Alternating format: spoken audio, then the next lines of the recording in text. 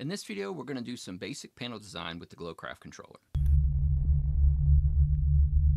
So I've been playing a little bit more with the GlowCraft controller, kind of get a better feel of it and, share you guys what I find as I go along. As I said, I'm going to want to try to break this up into multiple video sections so that it doesn't have just one long video covering everything, because the controller itself is pretty involved. So I want you guys to have an easy way to reference to whatever section of the controller that you're trying to work with. So hopefully it can answer any questions you might have a little bit faster that way. I decided to try to make things a little bit more simple. I would go ahead and create a square panel, just trying to keep things pretty simple. Once you understand the basics, it makes it easier to understand something more complex like an advanced taillight design. So I figure this is just the better way to start. So I have 3 separate panels here, and they are from BTF, just got them off Amazon. They are 5 volt, and they are 44 LEDs across by 11 LEDs high for each panel, totaling almost 1,500 LEDs total. Now, as I mentioned in some of our other videos, there is a limitation to the amount of addresses that you can have per channel of about 1,000. So in a case like this, you could do 2 panels to make one, but you would not be able to use all 3. So this will be an interesting example of how to combine multiple panels. Now, to keep things simple, I have created 3 separate panels with 3 separate data connections to the GlowCraft controller so that we can show you how to combine all of those channels into one. Now, I've preloaded a couple shows to give you guys an idea of what you can do when you get a panel like this. So as you can see, I've got a few different modes going that benefit well from a large panel such as this, and it does look pretty darn good in person. This is quite a few LEDs, so it does draw quite a bit of power. So I do actually have separate inverters for each one.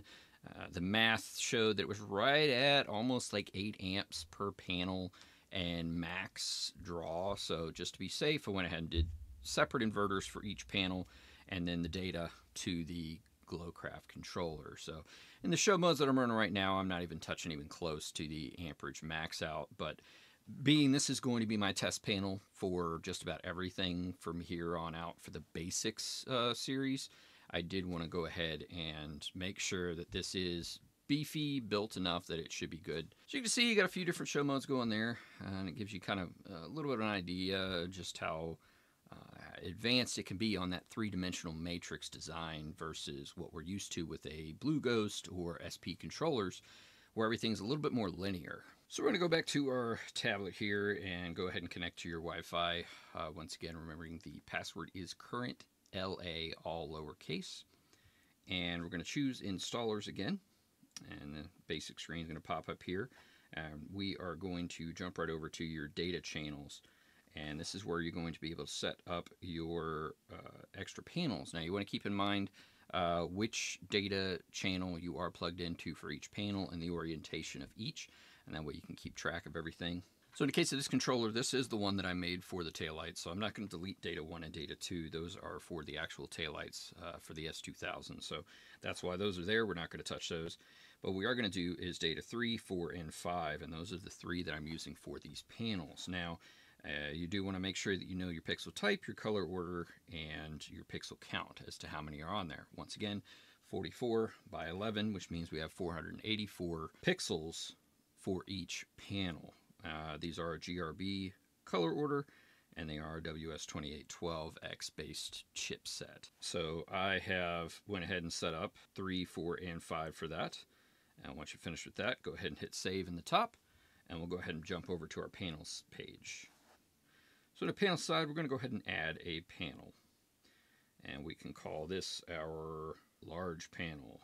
You're going to set your dimensions. We are 44 across, and we are 33 high, because we are 11 for each panel, 3 panels next to each other. In total, puts us at 33. Yeah, we can go ahead and jump over to empty pixels. This would be where you would modify the panel itself in the event that it's not like a perfectly square panel. We'll touch base on that a little bit more in the future. For this case, we are doing a square panel, so we're going to go ahead and jump to the next page here. Pixel data channel mapping. Now, for this one, you will choose several different parameters to determine how to associate addresses to each pixel in your panel. So as you can see, we have created a 44 by 33 panel there, And if we come back up to the top, you can choose your data channel to start. So to start, we're going to start with our data 4.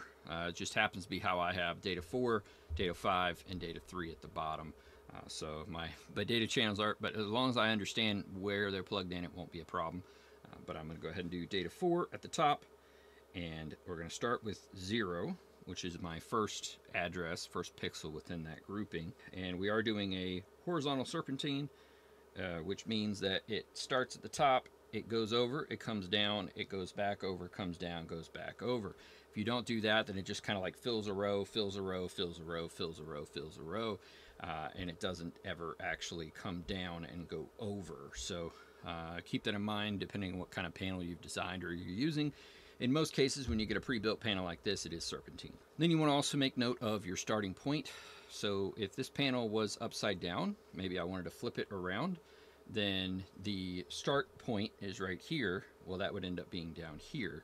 So you just want to make note of the orientation of the panel, where your data starts, and then set that. That's in here in the fill starting axis. So I've got top and left, which is correct. So now we're going to go ahead and fill. As you can see, it is counting down under the next as to all 484 LEDs, and it has filled them in.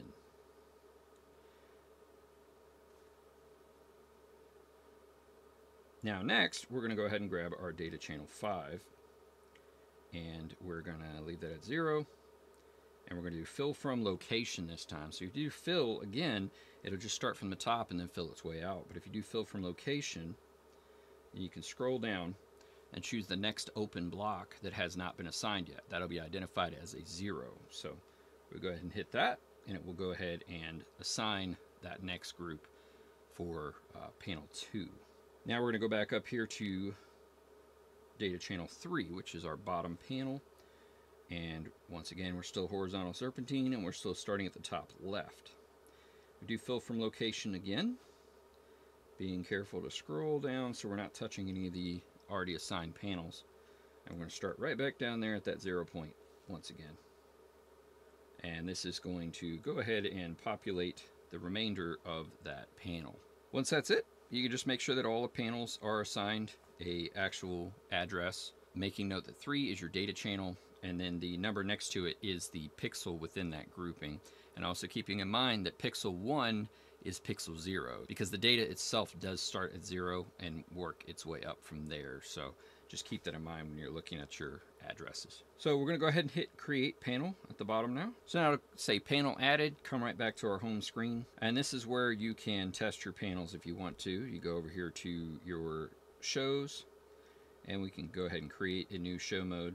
So we'll go ahead and name it something like large panel show, and we will choose our large panel for this panel itself, and we're going to add in a show mode. You can do something like we'll do RGB hypnotic. So we'll go ahead and add that one in there. You'll hit save and then hit preview, and it'll give you a sample of the panel that we've created. As you can see, it is quite bright. Now, it is kind of a little bit of short mode, but it's a good way to demo it and make sure you create the panel correctly and everything's working. From there, you can play with the show modes a little bit, and that will be in another video. I'm not going to go too deep into this page for this video, but it gives you an idea. This one's short and sweet, not much to it, but it gives you an idea on the panels for your rough design for this one. And we will dive in a little bit more on advanced panel creation at a later date.